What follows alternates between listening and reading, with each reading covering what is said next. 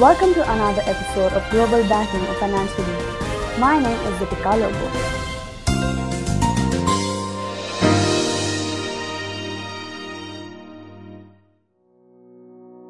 Today we are going to talk about home equity loans. We are giving away 1-year free subscription of Global Banking and Finance Review magazine to be delivered at your doorstep to one lucky winner. Stay with me for more information. What is a home equity loan?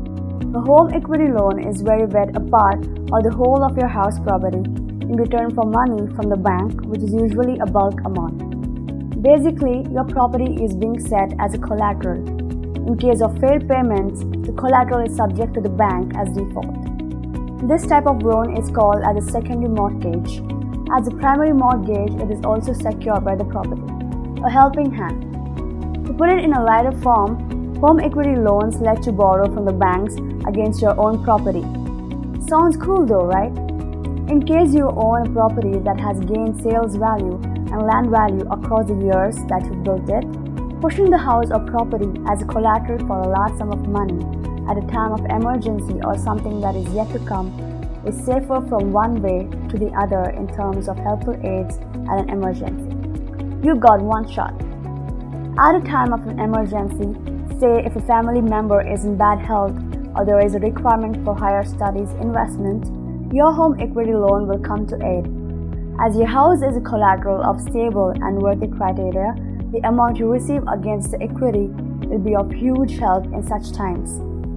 It is a fact that the borrowers qualify for a large amount for the equity loans, which will act as a source of future investments.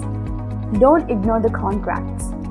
When the banker offers a bunch of contracts before you, though they may be quite long and definitely nauseating for you to read, kindly do not ignore these 30 to 50 pages of writings that contain all the important and necessary details about the hidden insurance, interest, mortgage percentage, premiums, etc., in regards with which you should sign the contract for a hassle-free and no shock at the end of a loan. Follow the 3 days rule. This 3 days rule is applicable for the large sums included loans as per the government regulations, most likely for home equity loans and home improvement loans.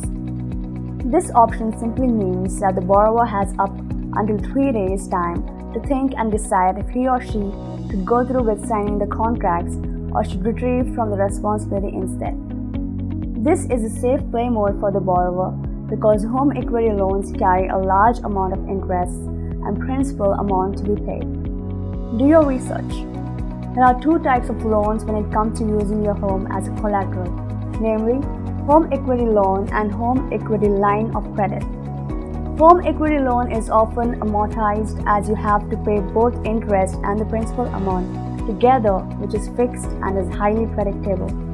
Whereas the home equity line of credit is applicable for approval of larger amounts but can be negatively amortized in terms of payments, where you are made to pay only a part of the interest and the payments are not fixed, where you end up with the huge credits to be paid at the end of the loan.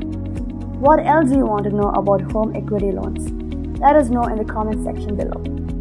Thanks for watching. Don't forget to subscribe, like and comment, and one lucky winner will win a 1-year free subscription of Global Banking and Finance Review magazine.